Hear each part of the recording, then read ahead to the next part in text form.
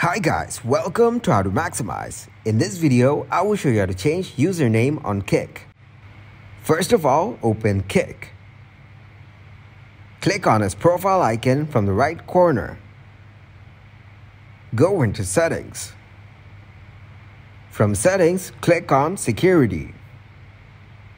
You can activate two-factor authentication to provide more security of your account.